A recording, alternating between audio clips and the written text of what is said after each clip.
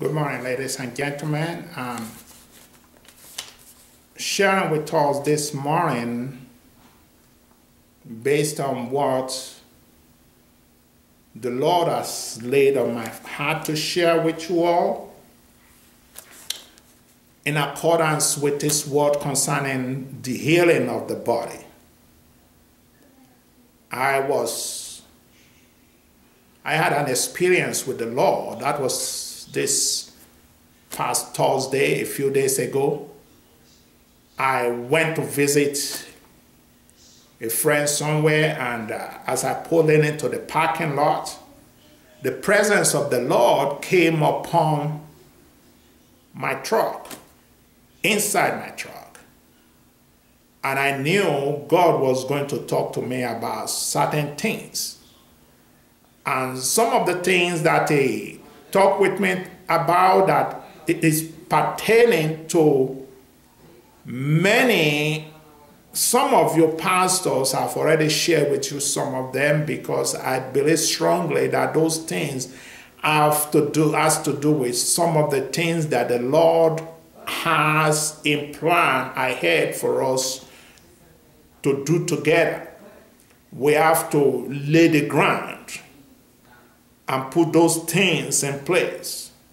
And it's important for us to know that sometimes the Lord corrects us, and sometimes He will rebuke us, and sometimes He will give us instruction about things that we need to do. The most important thing for us to note is that when we are quick to obey God, He blesses us. A quick act of obedience brings the blessing of God into our life. Now, what did the Lord tell me about? I'm going to read, because I wrote it down as He was speaking to me. He said, a lot of my people are mentally ascending to my word. They say that they believe my word, but they do love to argue about my word, so as to bring it to the level of their natural faith. But my word is far above and higher than that of the natural faith of men. My word rules over the natural world. It overrules natural faith. You can't have faith in me and still be living in accordance to the order of this natural world. You have to live in according to the order of the world of the Spirit, from where my word comes from. That's how to live by faith in God. To see and speak as I speak in accordance to my word. Now, what is God saying to us there? God is telling us that for us to see as it pertains to healing, and I believe this pertains to the prosperity of the believer as well. Healing, faith for healing, faith for prosperity, faith in the blessing of the Lord works when we put ourselves out of the natural environment that we are living in and begin to see in the realm of the Spirit what God has made provision for us concerning those things we are believing Him for. If we can see it in the Spirit, it is ours. Now, what God is saying here is that a lot of Christians are mentally ascending to His word. That means they just saying things with their mind, but their heart is not believing in it. They do not commit to the word of God to live in accordance to what He says. And that is what hinders the faith of many people. And often at times, certain Christians, as the Lord told me, do struggle with the word of God. They struggle for the word of God to be performed in their life. And as they struggle with it, they begin to bring the word of God down to the level of the natural world where they are living around them. And they bring it down to that level and render the faith of God inoperative in their life. And God is unable to do anything for it in their life. The Bible says a double-minded believer, a person, cannot receive anything from the Lord. Now, as I was in my vehicle at that moment, the Lord directed me to look at Mark chapter 9. It's the story of the boy with the epilepsy. The parents of the boy, the father of the boy, had brought the little boy to the disciples of Jesus to cast out the demon out of this boy. And we could see in that encounter in Mark chapter 9, if you read that story from verses 14 down to verse 29, we will see that the first thing that happened was that the father of this boy was arguing with the disciples of Jesus Christ. He really doubted whether they could cast out the demon from his little boy. That means the man came to the disciples already with a preconceived idea of how healing will work. And as he was hanging with the disciple, what happened as a result of this? The disciples could not operate. They could not do anything. They could not cast out the demon out of the little boy. Now, the Bible identified the spirit, as Jesus said, that was in the boy. He didn't call it the epilepsy spirit. He called it the deaf and dumb spirit. Now, a deaf and dumb spirit is a stubborn spirit. I've had encounters with it many times. I believe I shared with some of you some time ago about the story of a sister in Estonia when I was a missionary in the nation of Estonia. This sister came to the church with her son, and she needed healing for her son. And as I prayed, laid my hands on the son to pray, immediately I was prompted by the Holy Spirit to lay my hands on the mother as well. And the first words that came out of my mouth at that time that really surprised me was, "You deaf and dumb spirit, come out of her." And as I said that, I saw her immediately falling down under the power of the Holy Spirit. She was shaking on the floor. I had to follow through with her, lay my hands upon her to pray more so that, she would be released completely from that spirit until she became still on the ground. And the husband was there on that particular occasion. He saw what was going on. And it was later on in my conversations with both of them that both the husband and the woman had been arguing with one another at home before they came to church, whether to bring their son, to the meeting, to be prayed for or not. And the spirit of argument is not good. We don't argue the word of God. The Bible says in Psalm 118, David said there, "Your word, O Lord, is settled in the heaven forever." God's word is already settled in the heavens.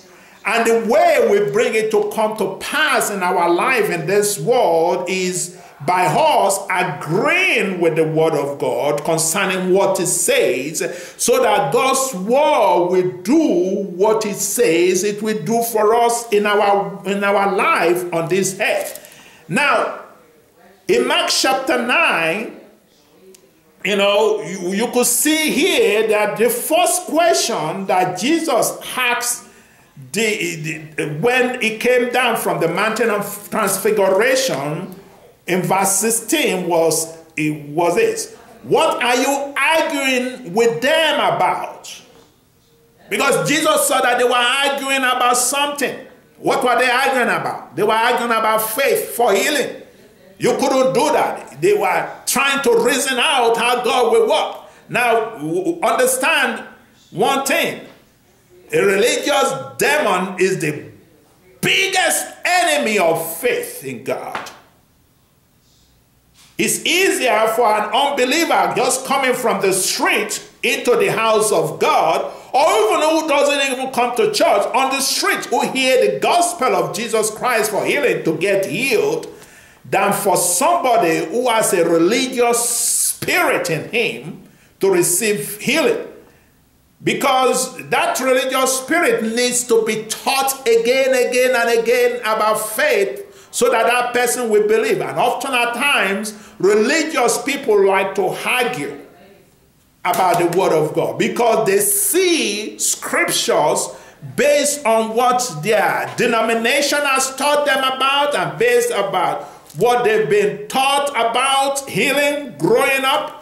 And that's sometimes what brings a lot of people to bring their faith to the level of the natural world. I'm not saying God cannot use the doctor to bring healing to manifest in the body of somebody. God can work with anything. He will meet you at the level of your faith. But you can't receive anything from God when we're believing in his promises based on the natural reasoning of men, of the world around us. We say, oh, everybody believes in God. Yes, I believe the same thing too. The Bible says in James 2:19, you believe in God? James said, yes. Even the devil believes also, but he trembles. The devil trembles. But we saw that in this little boy here. The devil trembles when he saw Jesus acting on authority. But before Jesus did that, Jesus in verse 23 has the father of the boy. If you can, the father was asking Jesus if he can do something. In other words, he was telling Jesus, do you believe? Do I believe? Can you do something to help me? I mean, if you really believe Jesus could help you, you don't really need to be asking, can you do this for me? Or do I have to go to the synagogue or look for somebody else to cast out the demon from my little boy? And Jesus responded, everything is possible for him who believes. And, immediately the Bible says there in verse 24, the father of the boy acknowledged something there. He said, I do believe. Help me overcome my unbelief. Now, how did the spirit of unbelief go to this man? He needed Jesus' faith to overrule that. He was given permission by saying those words to Jesus to move into the life of his son and cast out that demon. When they say, help me. And it's important that people who like to argue, they need to humble themselves and say, Lord, help me. I can't believe beyond my reasoning. I can't believe beyond in your word to heal me, beyond the natural world, what I've been taught to believe. And often at times that prevents people from receiving healing. We could look at the story of Jairus, the leader of the synagogue, who came to Jesus a few chapters before this in Mark chapter 5. His daughter was sick and he was very close to death. And we saw that in that story in Mark chapter 5. The Bible says from verse 22 there, it said, then one of the synagogue rulers named Jairus came there. Seeing Jesus, he fell at his feet and pleaded earnestly with him. Now compare the faith of Jairus with the faith of this man in Mark chapter 9. Jairus did not argue with Jesus. He says, what did he say? He said, my daughter is dying. Please come and put your hands on her so that she will be healed and live. Hallelujah. She will be healed and live. He doesn't want the daughter to die. He said, come and lay your hands. That means Jairus already agreed within himself. He has made up his mind that if Jesus comes, my daughter is going to be healed. This man in Mark chapter 9 was arguing with the disciples. So his faith could not work. And that was what basically the Lord was trying to let me know. And that's why I'm sharing this with us today, because it's important for us as Christians to understand that our faith as Christians will not work when we're arguing with people. There are a lot of Christians who like to argue with Jehovah's Witnesses, Seventh-day Adventists. I mean, all those denominational people who do not believe in healing, in the word of healing. You don't need to argue about healing. You either take it as God said it, hallelujah, and let it work for you. You run with it. You believe it, or you just leave it and go. You don't argue with people. When they start arguing with us, what do we do as Christians? We just move on away from them, because we don't want their unbelief to affect our faith. Just as it affected the faith of the disciples of Jesus when Jesus came down and from that mountain, I asked them, what are you people arguing with my disciples about? Because Jesus knew that they were trying to hinder their faith from being operative. And for us as pastors, for us as ministers of the gospel of Jesus Christ, we need to be very, very careful with people who love to reason, who love to argue. I know there are some pastors, denominations who do not believe in healing, when you talk about healing and all those things, but we love them. Doesn't mean that we don't love them, but we pray for them that the Lord will open their eyes to see the truth. No, because if you read that story in Mark chapter 9 very well, Jesus said there in verse 29, he said to his disciples when they asked him, why is it that we cannot cast out this demon? You will note something that Jesus did not say because you are arguing with them, but it was really the reason, because in verse 16, that was what Jesus pointed out to them. But in verse 29, Jesus said, this kind cannot come out, can only come out by prayer and fasting. And sometimes we need to learn how to fast and pray for people in the spirit, because that's the most effective way to be able to get around that spirit. Those who do not believe in the word of healing, he sent his word and he healed them of their diseases and delivered them from their captivity. Hallelujah. So when we pray for them, we love in them. Hallelujah. You cannot pray for people you don't love. And now this healing always comes and healing always flows. Jesus always wants to heal people. A few days ago, I received an image of a little girl. I believe she has some worms that are heating up her eyes. I mean, the person who sent this image to me, video clip of the little girl crying, said, please pray for my daughter to be healed. And I know this brother very well to be a matured Christian. I say, you are a minister of the gospel of Jesus Christ. You know the right thing to do. Now do what James chapter 5 says. Hallelujah. It says, if any one of you sick, let it call for the others. Let the prayer of faith heal the sick as they anoint the sick with oil.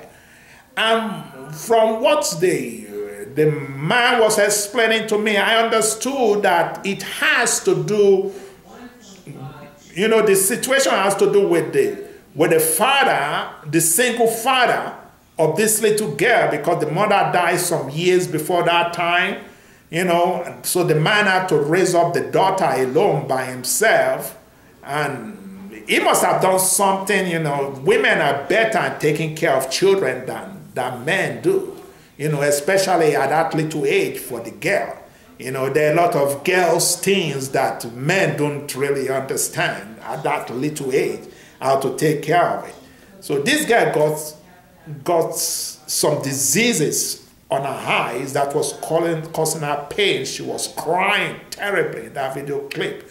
And the pastor was asking for prayer. I said, you lay hands on her. Anoint her with oil. Use your own faith. The natural faith of a man will say, let me ask somebody else to do it for me. You can receive God's words. Speak God's words concerning healing's provision that has been made for that person to be healed. And as she lay hands on that girl, he said the girl calmed down and slept properly. I said, well, the healing process has begun. That thing is going to disappear. Hallelujah. Just rejoice before the Lord. Hallelujah. And tell the father to repent of his unbelief, because the father was thinking, well, in accordance to the natural world. What does the natural world do? Take my child to the hospital, believe more in what the doctors are saying. The doctors were telling him, your daughter is going to die if we do not, get him into the surgery room so quickly. I said, well, let the doctors do what they have to do, but pastor, you pray for this little girl. So this girl was anointed with oil, and immediately she calmed down. I said, yeah, take her to the doctors, But, the healing process has begun. You see, when God told me those things a few days ago in my car, that a lot of Christians like to bring his word to the level of their natural faith. They like to argue with it. They like to reason with it. Now, meditating on the word of God has nothing to do with reasoning. Philosophers like to reason. And when people philosophers reason with one another, they compare one theory of philosophy with another person's theory of philosophy. That's how they reason with it, to try to see, well, what is good, what is bad, what is better for the common good of everybody, so that everybody will have the natural kind of faith. And often at times in most seminaries that I do know of, that's what they do. They reason with, okay, this person said this person said that. Look at the word of God. What did God's word say? God's word say you are healed. God's word say you are made whole. God's word say you are delivered. God's word say you will not die, but you will live to proclaim the word of the Lord. God's word says you are above only and not beneath. But God's word says by his stripes you have been healed. When we begin to speak what God's word speak, we bring in our faith to the level of God's word. The prophet Isaiah said in Isaiah chapter 55 from verse 8, he says something right there that is very, very important for us to know there. He said that my thoughts are not your thoughts, neither are your ways my ways, declares the Lord. As the heavens are higher than the earth, so are my ways higher than your thoughts, and your thoughts my thoughts higher than your thoughts.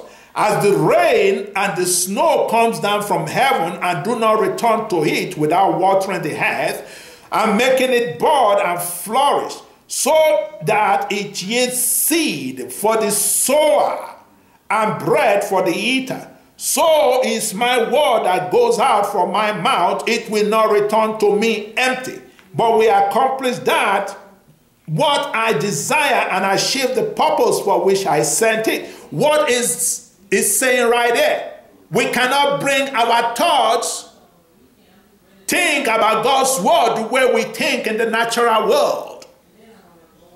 If we do that, our faith will not work. You're killing your faith when you're thinking in accordance, putting the words of God side by side with what the doctor's report says. God says here, my word that goes out of my mouth will not return back to me void. He said, just as the rain comes down from heaven and water the ground with the seed in it, in the ground, so that it yields something, God's word is like the washing of the water. Hallelujah. That's how it works. The more you speak it out of your mouth, the more it manifests, the more it grows. It's not just like a seed growing out of the soil, so that it brings forth fruits. It manifests healing to the body. It makes you productive in your life. When you have been speaking healing, it brings healing into manifestation. When you are speaking about prosperity, it's bringing the prosperity of the believer to manifest in the life of that believer. So when we speak God's word, just as it says, you don't need to reason with it. Reasoning will not help you.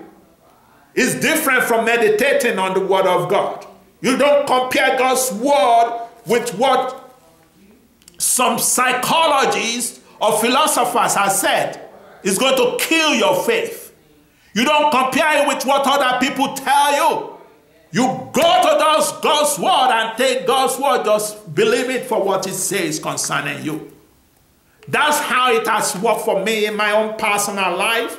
And I've seen it, just as I've told you, in the life of many other people, how it worked, especially for that lady, Tamara, who was healed in the city of Edessa by just hearing the word of God that was preached unto her. She reached out by faith and made the word of God effective in her own personal life, applied it to her own physical body, continued to speak to her body. Hallelujah. A few weeks ago, I was having some pain in my hand. And as I was having that pain, you know, something just rose up within it came from my spirit. Speak to it. I spoke to my left hand. I say, be made whole. I commanded that pain to stop right now. And when I spoke, momentarily, it obeyed me. You see, your body listens to you when you speak to your body. You can speak to your body to get healed, and it's going to be healed. Because it's your body. You live in this body. It has to obey you. The devil doesn't live in you. You have authority, you have power to change your world, to change your life, to manifest healing for your physical body, so that Jesus Christ will be exalted in your life. Jesus Christ will be glorified around you in whatsoever you do, and the devil will be put to shame concerning you. Hallelujah. Father, in the name of Jesus this day, I pray for my dear brother, my dear sister, even right now, in the name of Jesus. Hallelujah. I thank you for this hour of meditation upon your word, Father, Lord God. Lord, I pray that your word, oh Lord, will bring power into their life, that they will become doers of your word and not just hearers alone. I thank you for it. I bless your name for it. Right now, I release the power of God to manifest healing for them. And Father, I thank you for their miracles. I thank you for their testimonies. In Jesus' name I pray. Amen. Well, there are some people who have been sending us testimonies of healing. Others have been saying prayer requests. We do pray for people, and sometimes the Holy Spirit will just lead us to tell people what to do, you know, to get healing, you know. But one thing I want to know, that your breakthrough is right there on your lips. You speak it with your mouth. He sent his word, and he healed them, and he delivered them from their captivity. The way that healing, God sent his word to you, is for you to receive it with your heart and speak it out of your mouth. Don't reason with it and bring it down to your natural world. Don't try to figure it out. How is God going to do this? How is this healing going to take place? Just say it, believe it with your heart. Like a little child will believe the mother. That baby believes the mother who's carrying her on her hands to give her food. That once the mother's breast gets to her, to that baby knows he or she is going to get full milk. And that's what happens. That's how your faith works. When you go to God's word works for you. You just believe it. And you believe it will work for you in your life. I love it with the love of God. And I want you to know Jesus, the healer, is just right there on your lips and in your heart. So speak your healing and bring it to manifest in your life. In Jesus' name, amen.